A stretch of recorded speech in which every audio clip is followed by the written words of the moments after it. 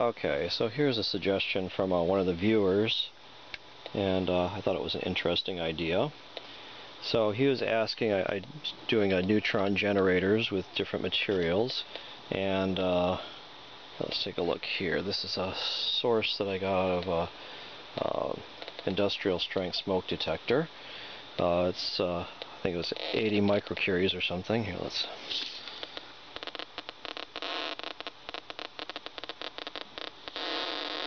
It's pretty hot, and it's a source of high energy alpha, and alpha particles carry a lot of momentum, and they can be used to induce fusion reactions, which, if you have the right materials, will produce neutrons. Oh man, this thing. Okay, so this is some lithium that I took out of a lithium battery, and I had a video on how to do that. It's a little bit dangerous, but anyway, let me just take. I'm wearing a glove because lithium will probably turn into lithium hydroxide and can burn you. So I don't want to get burned from the lithium. So I'm going to cut a little strip of the lithium with the scissors. Okay. I try to keep it in the sealed container because moisture, as you can see, oxidized the lithium. It's all turned black. It was not black when I got it out. Okay. Put the lithium away. And so we have a piece of lithium, and here's our source. And I just want to make sure one side is, the alphas only go through like a sheet of paper. So you want to make sure you have the alphas pointing in the right direction.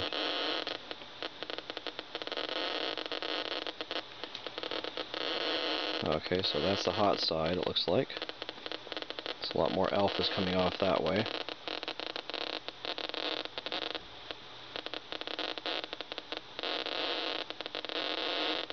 Okay. So we want to have this side up, and I'm going to put the lithium on top of that. Okay, but let me, I think I'm going to tape the whole thing together. Well, let's do this actually. Let me take a piece of tape, and I'm going to put the Americium on there, like so. Okay. And the only reason why I'm wearing the gloves, I'm not scared of the radiation, because this is nothing. I put the lithium on top of that. I just don't want to. I guess I can touch the lithium too. Okay, so let's tape these two things together. Okay. And there is our neutron generator, hopefully. And here's our bubble detector, neutron bubble detector. It's kind of a neat device. I bought these a while back, and they're only supposed to be calibrated for 3 months, and I think we're on the cusp of that, but hopefully they should still work fine. And okay, so the way this works, it has some kind of liquid in there. It's like a bubble chamber almost. It's like a gel, and when you decompress it, you unscrew this thing on the back, and that decompresses the cylinder in the front here. Okay, and then it's able to have bubbles in there, and then when you recompress it, you force the bubbles back out so you can reuse it. So here's our bubble detector, and I'm going to take our piece of tape here, and I'm just going to take our little neutron generator that we made, and I think I'll just tape it right the side of our bubble detector here, like so. Okay, and you're supposed to let these run for about 24 hours, so I'll just set this guy aside, and we will see if we get any bubbles in there or not. Okay, should be an interesting experiment. And I don't know if I mentioned before, this is a request from someone in the comments, and I thought it was a good idea, so let's go for it. Okay.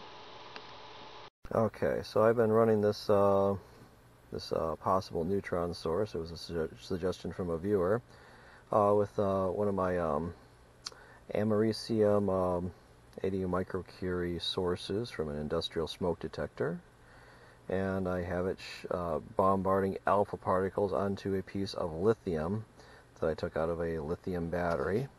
And let's take a look and see if we can find any bubbles in the sky.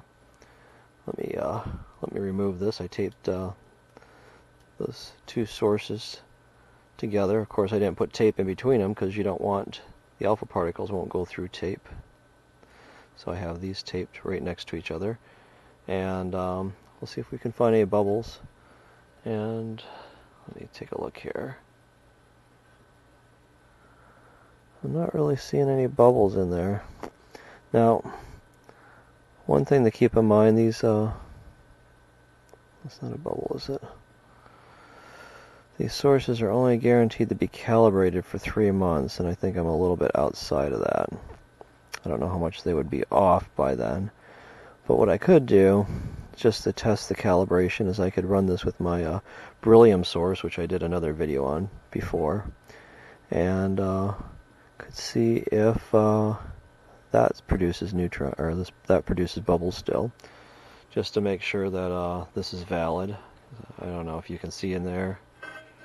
I'm not really seeing any bubbles in there, just tiny ones, but it's supposed to be a big one if it's actual neutrons.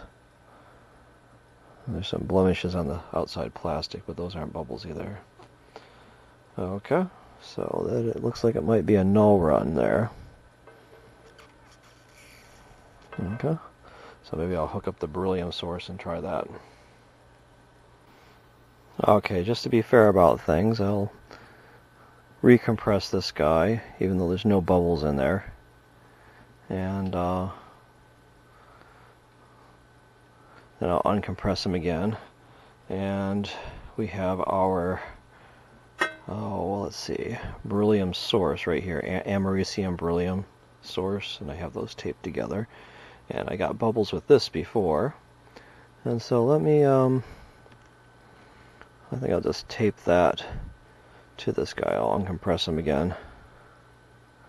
And usually you're supposed to leave it for a while if there's bubbles there, but there was no bubbles that I could see. Okay, let me set that guy down, and I'll get some tape here. And here's a nifty trick that someone showed me once. If you fold over the end of the tape, then it doesn't get stuck down hopelessly to something you don't want it to be stuck down forever to.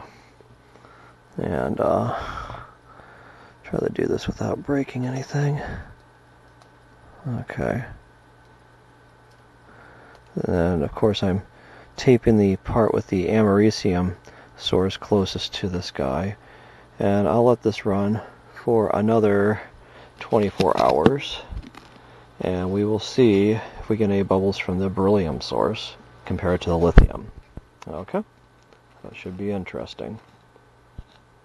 Okay, so here's our beryllium source. I wanted to just retest the detector with that to make sure the detector's working right, because it's kind of getting toward the end of its calibration period. And look at that. Actually,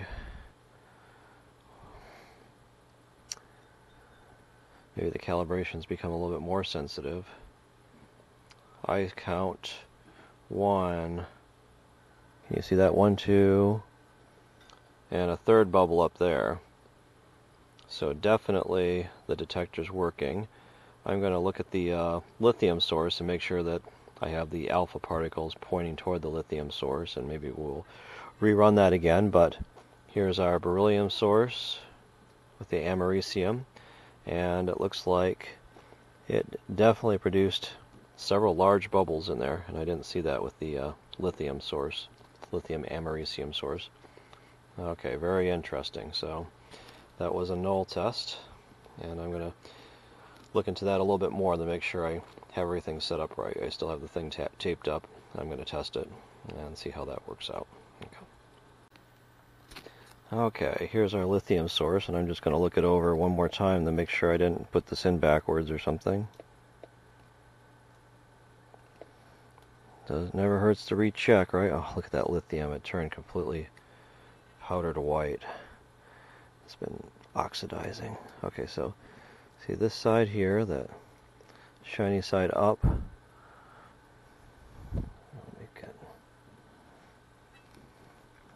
Okay. This is the side that was facing toward the lithium. Okay. And we take it down here.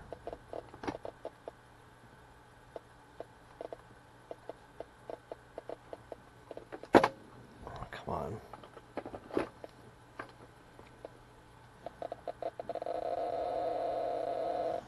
Okay, so that's the way it behaves there. And let me just take a piece of paper here. Let me get a piece of paper, because alpha particles are stopped by paper. So, see that? I put the paper in front, and it knocks out most of the radiation. So it was definitely in the right polarity. Maybe it had a lot of oxide on there, because look at that. That's really turned into like probably lithium hydroxide there, just from being in the air. It's just completely turned into a white powder.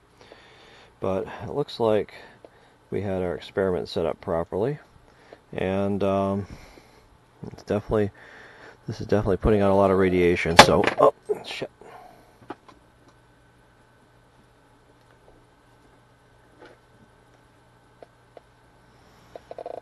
Okay, there we go. I don't know what I dropped on the floor, but Geiger counter's still working. Okay, so it was definitely facing the right direction, and the alpha particles did not produce a significant amount of fusion neutrons. So the conclusion is that alpha, or Americium lithium, is not a good source for neutrons. Anyway, thank you for watching. This is Dr. James, and let's see. Thanks for watching.